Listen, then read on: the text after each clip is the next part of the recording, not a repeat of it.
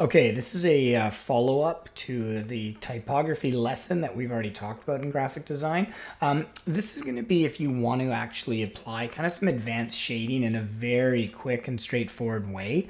It works really well if you're using kind of either a photo as your base image, or if you're using like an illustration that already has shading, and we're essentially just going to steal some of the shading from it.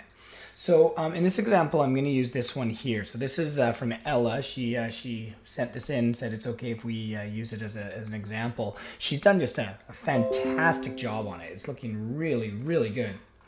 And you can see there's just tons of layers in here. And you guys know from doing this project that it does take a while to do it right. So if I kind of unselect or hide the original layer and put in like a dark color, you can see this is the result here. Now what Ella's done is she's kind of made all the text, and then she's just gone in manually and applied different straight or flat colors. So we've got the browns, we've got the tans, we've got the whites, you know, the kind of the pinks there, etc. And this is great. You can actually tell who it is, and it looks really nice. But I'm going to show you an alternate way that you can do this. So the first thing that you're going to do, let's get rid of that, is you are going to take all of these letters that you've done, that you've kind of morphed, and you're going to put them into a folder.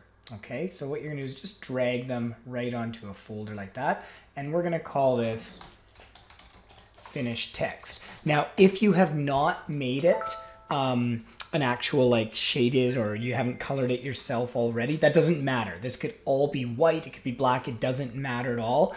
In this case, it's already been colored, but we're gonna change all that. So I'm gonna take that finished text and I'm gonna duplicate it. Okay, so I'm gonna right click it and choose duplicate group, or I'm gonna hit Control J, either one. And I'll just call this a copy. Now I'm gonna hide this other one. The reason I've done that is you've spent a ton of time doing this, and the next step is I'm gonna mash it all together into one layer.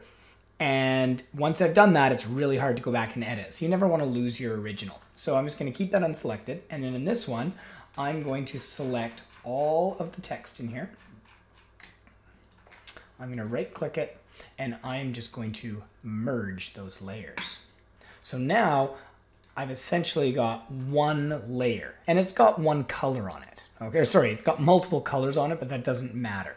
Okay, now what I'm going to do is I'm going to hold down the Control key, and I'm just going to click on the thumbnail. And when I do that, it's going to select everything that you've done.